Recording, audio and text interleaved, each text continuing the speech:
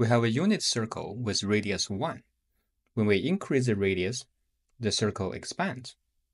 The circle's simplicity and beauty is very satisfying until this question came to my mind. What if the radius is I?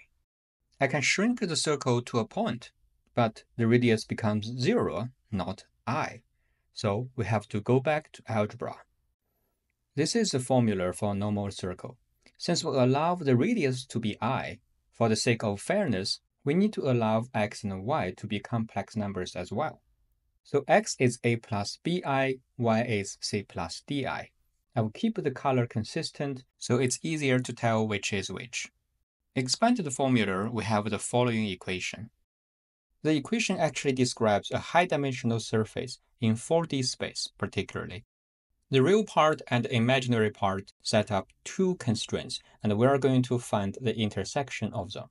But this is not easy because we live in a 3D world. It's not easy for us to intuitively visualize 4D structures.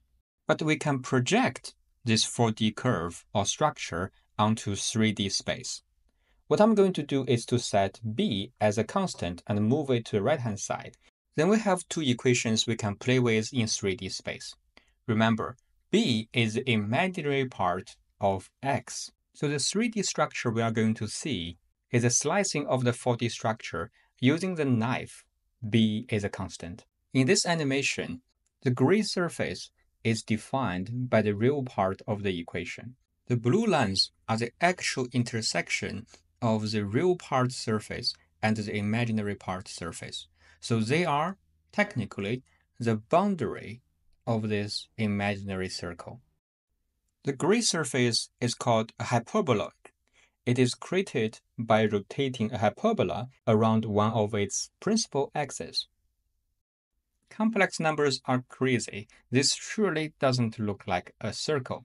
Please remember, this is not the actual 4D structure. This is a projection onto 3D space.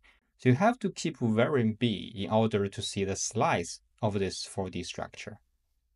Now let's project this 4D structure to the 3D surface that's the real part of x. A is a constant. Because a squared plus 1 is always positive, so our hyperboloid will only contain one sheet, which means it's always connected. And we do see that when a is 0, a unit circle appears on the yz plane, which means both the real parts of our original x and y are 0. We have a pure imaginary circle. If we are slightly off, the familiar circle disappears. I have to admit that it's very hard for me to imagine this 4D curve, but the fascination introduced by the complex number is really amazing.